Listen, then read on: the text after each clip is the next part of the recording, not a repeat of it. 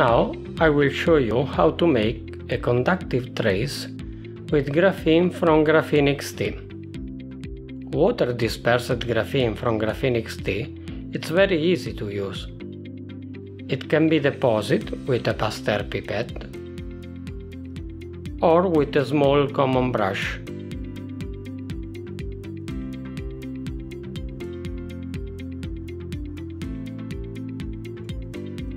Once deposited, we dry the trace with hot air,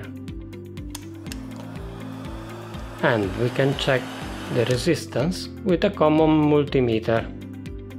Here the resistance of the bare paper, which is infinite, and this is the resistance of our conductive graphene track. Now let's see as if we can light up an LED. Here we have a common LED, and this is 9-volt battery. Light up in the trace made with the brush, as well in the trace made with the pipette.